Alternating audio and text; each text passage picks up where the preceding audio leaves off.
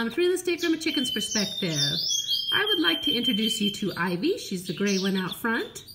The one standing to the right there in the bird bread bowl is Little Grace.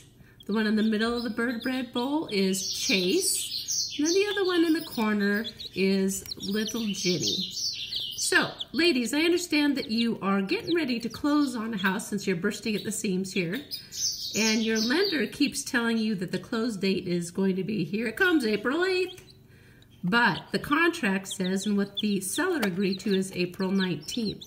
So guess what? You need to go ahead and continue to have that conversation with your lender that you understand they want to get it closed and rock and roll on the next one.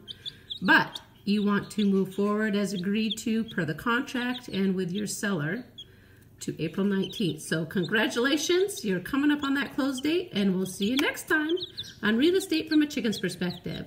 Have a great day.